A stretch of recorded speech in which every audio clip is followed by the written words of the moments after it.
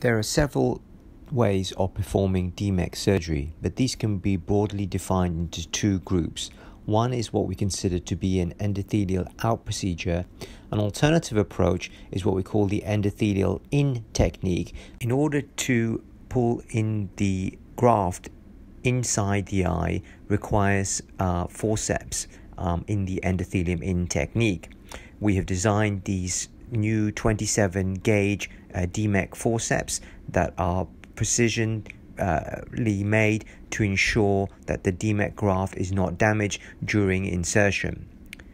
The jaws are 27 gauge, so they will fit through a incision size smaller than 0.1 millimeters, and the high power picture of the jaws showing them to be non-applicating, and there's no serration on the jaw, so when the DMEK graft is being pulled in, you will see that there is no damage to the tissue itself, so there's less risk of getting a tear in the tissue.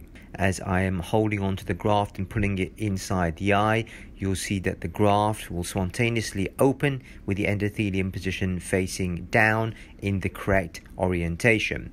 This can be aided by a little bit of tapping on the surface of the eye, and then a gas bubble using a 1 ml syringe is placed into position itself. Forceps can grasp the tissue well and hold it into position.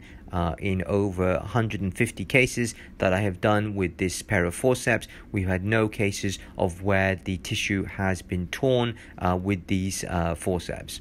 Another key advantage is that the incision size is quite small, less than 0.1 millimeter, so there's no need to suture your incision once the graft is in position.